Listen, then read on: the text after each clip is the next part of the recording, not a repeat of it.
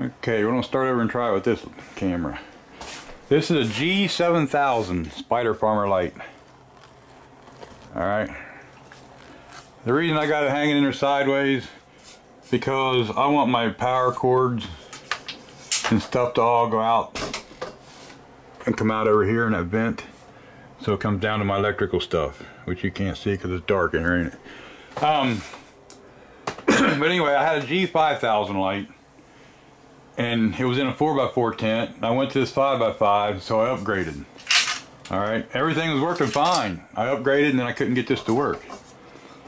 Well, it comes to figure out, G7000 should be the same thing, but here's the thing. See this box right here, your control box? First of all, you want to hit that button. You want to make sure that green lights, there's 3 green lights here, you want to make sure it's on the top or linked in. Okay, that way it links the light to this controller. If you just have it on the controller side, you can manually move the light, you know, with that button. But see, that cord goes to your ballast. That is the side you want to hook the cord in for the light. And what I got here is a mess. I got that tripod right in the way. Let me move it. Okay, so what I got is I got my RJ12 cord running through this vent. Alright, and I'm going to hook it right into this side of the controller. I need 2 hands though. Okay, so the ballast is on the wall. The control box is over here on the wall. This cord can't be removed because it goes to the ballast of that controller, and this RJ12 cord, it goes in, comes back around in here,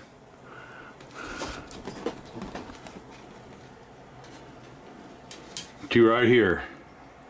So what I'm going to do is there's a pocket here. I'm going to run this wire up through here, and then I'm going to connect it right to this box I'm going to put right here.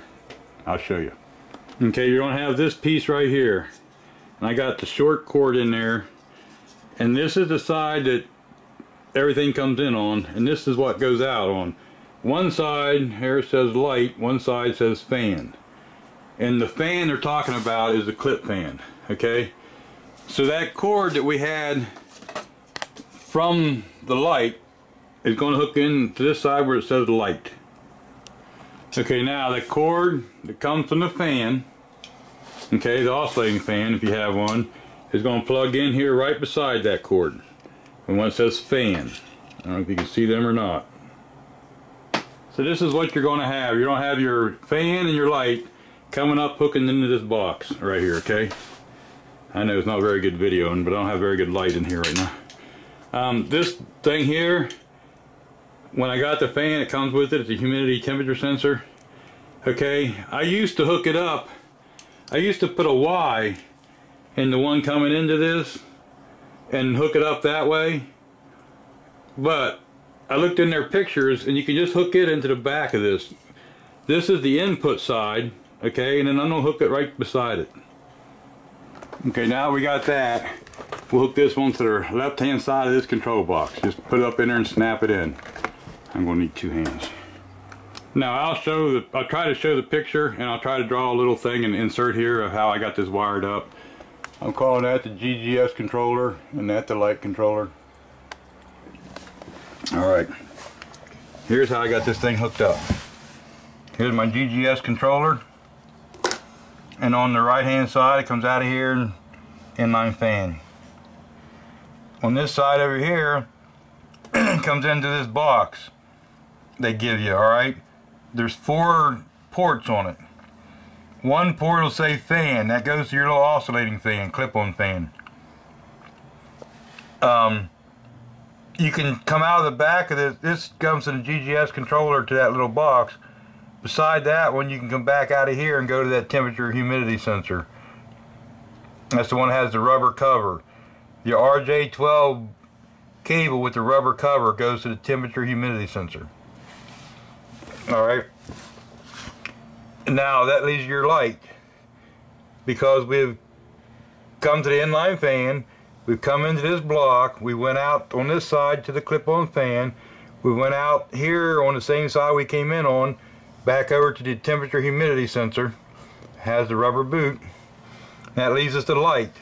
Very, very important. this is the knob to control the light. That little round circle. These are the 3 green lights. So it's manual, auto, or linked. You're going to want it in the top one, linked. You push the button to make it go up. Now, see this line right here? This is your RJ12. Very important. This is where I messed up. There's a port on both sides of this controller. On my G5000, it does not matter. On the G7000, to be able to control the light and everything with this controller, it has to go in on the same side the little 3 lights are, and that's the same side the fixed wire comes out of that control box over to the ballast. And that ballast plugs into 110. Then this is the heavy cord with the screw together connector that comes into your light. If you want to link another light to it, you'll come off of this side, okay, your light, and you'll go into this side of the new light. But this is how it should be hooked up.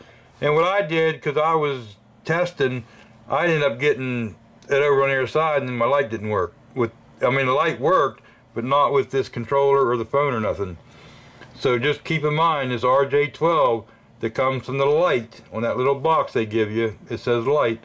It has to come from there and into the left-hand side of that control box, the side that has the 3 lights, and the same side that has that cord going out to the ballast that's fixed.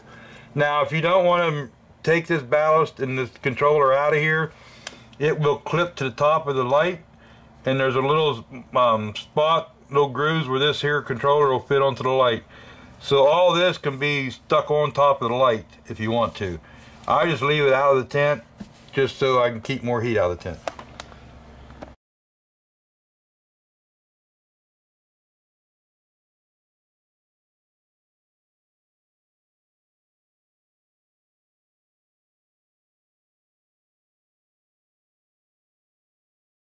And the batteries will go down this camera. So let's hurry up and go down here. We'll just turn the light on. Okay, light. And we go to on. We're just gonna do it in manual just to show you it works. It works. I'm at 11%. It does show me my percentage up here. Okay. Now I can come down here. I can change it. We'll just crank it up some. Okay, now I can come up here, I can go to manual, and after I get to manual I can change to a couple different time dimming, PP, FD, and manual. So timed is what I'll do. And then see, I can set my times here, when I want to start the light, when I want to shut the light off. You can come down here, let me see if it'll show me, sunset and sunrise and sunset. Now I like that feature. I make it so it's 15 minutes that it starts dimming the light down before it goes off at night, and 15 minutes it brightens it up. They say it has no effect on the plants at all that you're growing. But to me, if I'm in here doing something and that light starts to dim, I know I have 15 minutes from the time the light starts dimming to get done and get out of there. So that's a good feature for the light. Now here's that light. I'll do some more on it here later maybe. What I like to do is after I get it in here and get it running and have it running for a couple of days, I might try to take a temperature gun and try to do some temperatures on it and stuff and just see what we got. And that's the reason I put the ballast out here on the wall, is because I got a ceiling fan that brings air down over top of it and helps cool it, keep some of the heat out of the tent. And this light is very, very lightweight. I mean, anybody can pick this up and do whatever. So anyway, that G7000, it is a, you know, pretty nice light, I guess. We're gonna find out. It has to be like my G5000, only bigger. And a lot of people worry about buying the G series lights because of the Bridgelux diodes, but you know, I don't really have the other light to compare it to. But for me, the Bridgelux diodes have done exceptionally well for me. Now, the next video, we're going to get into the Pro sensor. I'll hook it up. Now, if we go to the Spider Farmer app, and I open the one up here for this tent. See here, you can go into your environmental settings right here. and you can set your humidity. To me, it's easier to do on the phone than it is on that controller box. But you can do your daytime cycle. If you want to do it humidity priority, you can do the humidity settings here, whatever you decide. Just say like your air temperature, it's going to have a graph. Okay, the last time it was doing it, humidity. There's not been nothing in here is why it's like that.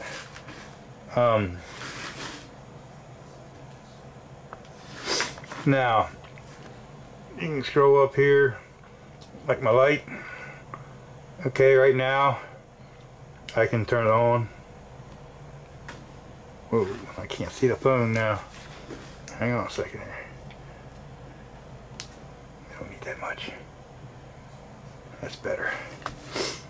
See up here on manual mode, then we can do the PPDF, and what that's going to do is you can get this sensor kit and hook it up, and then you can say, hey, you know, I want 800 ppfd, and if you have that sensor there, it'll make 800 ppfd at that sensor.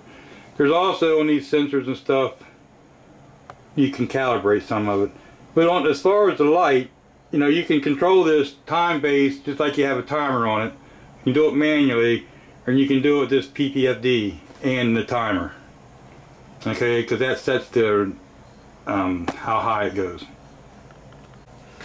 Now, I don't know, let me get the light turned off. Go to manual mode and we'll turn her off. Okay, now you guys can probably see more, huh? But there's a lot you can do with this app on this, so it's pretty nice that you can control the light and everything with that app and set the ppfd and everything. So as far as the G7000 light, so far it's a thumbs up on me. Once I got figured out how to hook that box up the correct way, everything was fine. Like I say, if you do use the phone app, to me it seems easier to do a lot of the stuff and the settings and stuff. But you can be out of, if you have Wi-Fi at your house or wherever this is at, and you have that hooked up, you can be in a different state and look at that and adjust whatever you need to adjust in here. You can make that light go up or down or whatever.